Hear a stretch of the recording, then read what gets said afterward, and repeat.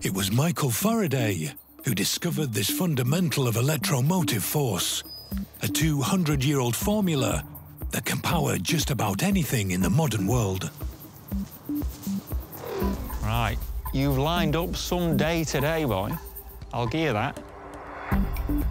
We have got a load of electric vehicles. Some of them are a prototype, and some of them are already out there. We're just gonna have a go and get a bit of a feel, whether it's a digger, a bus, a push bike, a van, or a car. Lovely day for it as well. Right, I'm not gonna go out, have a tick going down here. Are you ready? Let's get cracking. What we're gonna go in first? I was never cool enough to go on the back seat. This is the Equipmake e-bus. Designed by a former Formula One engineer, its motor has few moving parts, so is easier to maintain than a diesel. Bit tight, this one, boys. Bit tighter, bit tighter. Oh. Use all the curb. I paid my entry fee. It's all there for using. We're not messing about, boys. This is the fastest bus in the world. Yeah, take the limiter off. It will do 100 miles an hour, but they knew I was going to be driving it, so they've left the limiter on. Rightly so, I'll tell you, because it'd be over that bank upside down in that field.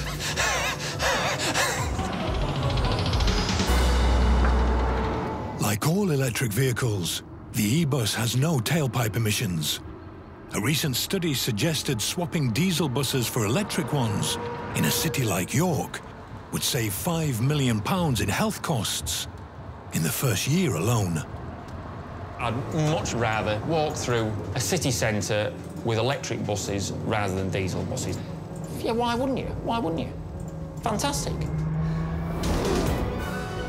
Yeah, but we murdered it and it survived without one issue. The brakes didn't fade. That was a cone we got. And look, where's the battery? It's still saying it's next door to full, 90%. So if I'm murdering it, that's going to last a lifetime, isn't it? That's going to last a lifetime. Beautiful, beautiful. So electric can handle mass transportation. But what about something more specialised? This is a £116,000 electric Porsche. Now, I've got to get this right. The Porsche man did say you need to say the name right. He says, oh, it's a Porsche Taycan. Not in Lincolnshire, mate. It has 680 horsepower and a 160 miles per hour top speed. The range is 240 miles. That's what they're saying. We'll see, we'll see. Not with a dickhead like me behind the wheel, but I can tell you. All it takes to understand this car We're all right, we go. is one firm press of the pedal.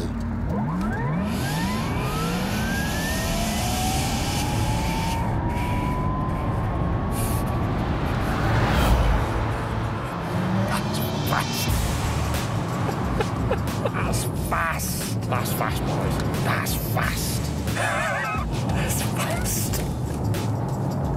That's fast. I don't get excited very often. That's fast. 130, 140, 145. That is fast, boys. How many times have I said that now? And compared to its petrol equivalent, a Taycan should go at least twice as far for every pound spent on fuel. I'm blown away. What a piece of kit.